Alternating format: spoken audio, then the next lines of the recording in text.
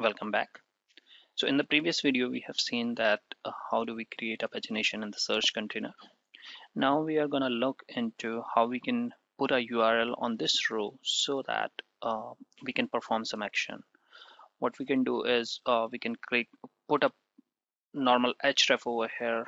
On click of that, this create employee would be open up in edit mode. So let's start with that. So first thing that we are going to do is let's start with putting up a new column, and to do that we will just use text, and we have this. Then what we'll do is we'll create a render URL. Okay, since we want to open up a JSP and we are not going to perform any action, we can utilize the same thing which we have created earlier. Like we can utilize this URL, but we will have to change this variable name. So I'll just name it edit render, and MVC command name is gonna be create edit. And let's put up a param over here which is gonna be like employee ID. So how do we get that? So the value would be something like this, dollar and entry dot employee ID. Validate it with your service.xml that whatever you are putting over here is correct or not. So we have employee ID. I'll just put that one over here. So now what we have done essentially over here is that we are saying that with every search container row, we want to add a new column, which is gonna say that create a URL with this name. And also we are gonna put this one in a nice ahref.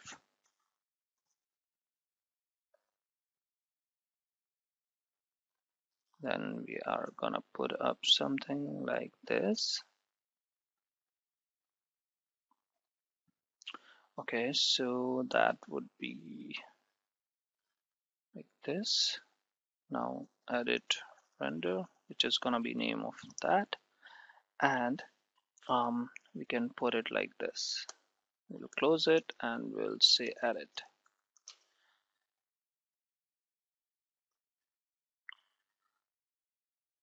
Apart from this, let's put up a name over here so that we will start seeing a name on the top of the column. So let's name it like action. Okay, action. Now once we have named it, now just save it and let's see how it comes up in the search container. So we'll just wait for it to get published. All right, so it's published, and I'm just gonna go back in and refresh my page. So as soon as I refresh, you'll see like we have a new column known as action, and in that action we have hyperlink corresponding to each and every row. So what I'm gonna do, I'm gonna copy one of the link and put it up in a notepad. So you'll see like the parameter over here has been added with the value like 103. Now if I copy another one, you'll see like again the ID is going to change. So ID is 107. Now what we want to do is we want to open up the create employee screen with edit mode so that we can edit this and save this out. So to do that, what we will have to do is we'll have to go into our edit render MVC command and put something over here. So the first thing that we need to do is we need to catch that parameter, which is like the ID. So I'll write param util dot get parameter. Write a typo dot get. It's an integer. We'll just quickly validate. it's a long type, so we'll just put up a long, get long, and the request would be render request, and the parameter name would be, which we are going to copy from view.jsp. So we have named this at employee ID. So I'll just go in and put employee ID, and I'm just gonna assign this variable to new variable, which is gonna be named as employee ID. One thing what we can do is we can put a default value over here. Okay, so this particular method is parameterized to take a default value. So what we can do is we can put a default value which is 0. Now what we are going to say is if employee ID is greater than 0, then only we want to do some stuff which is like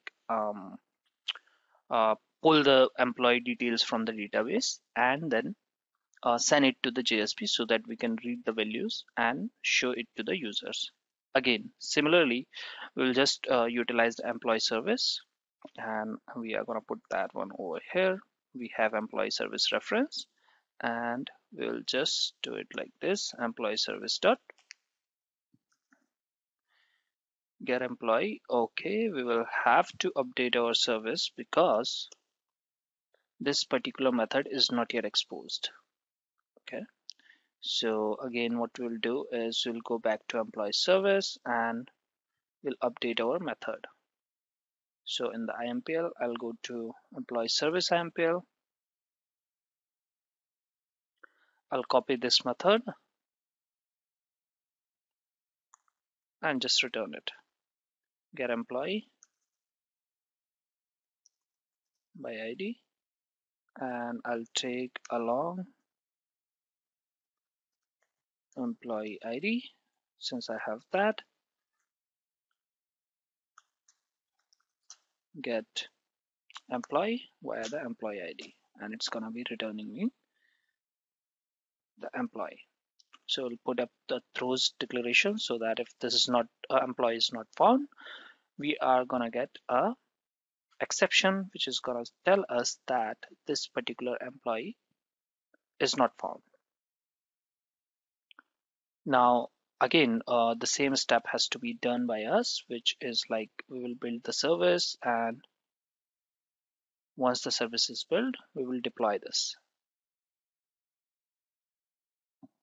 So we'll just wait.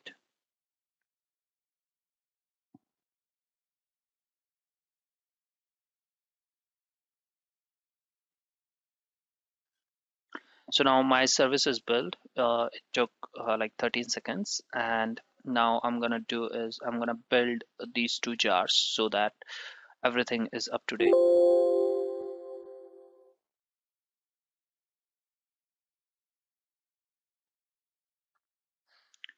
So you see like my both of the jars are built. Now what I have to do is I'll have to remove these.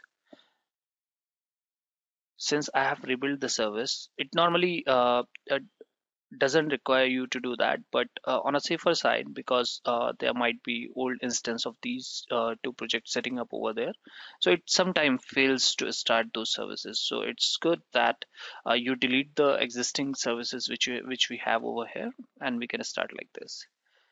So I'll just drag and drop both of the projects now.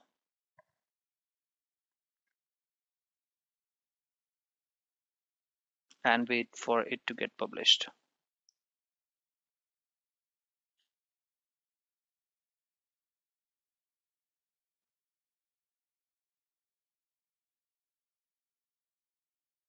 So our API is started.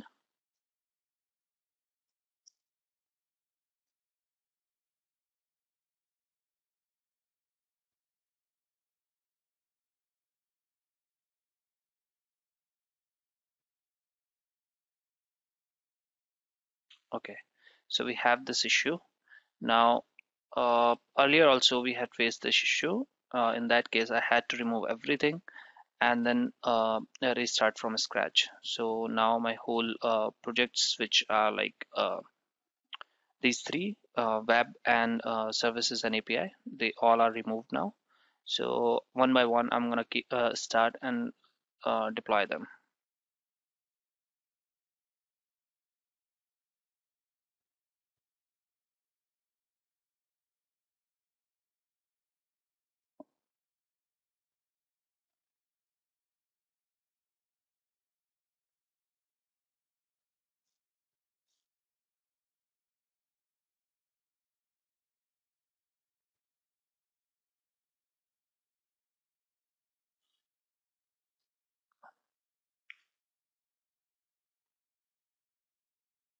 Okay, my services are also started. Now I'm going to deploy my web. So before deploying my web, let's do some stuff over here. Now let's see if the variable method is available. Get employee by ID. It's not. So I'll just do a Gradle refresh.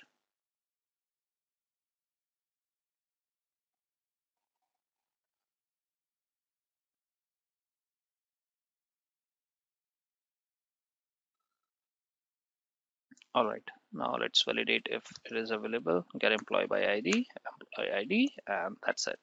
So I have this particular thing available. Now, again, like it's a basic thing to put it into try catch because we threw this particular exception from the employee service IMPL. So what I'm going to do is I'm going to put it as it is into render response. Okay, so I'll just put it request dot set attribute, and the name would be employee, and the stuff would be something like this. So now if employee ID is greater than 0, then we would be able to kind of get this element from the database, and we would be able to push it. So that's how you normally send an object to the JSP. I'll just save it, and then let's go back to our view.jsp. Since we are editing it, let's go to edit.jsp, and over here we will see like we have a form. In the form we have a couple of details.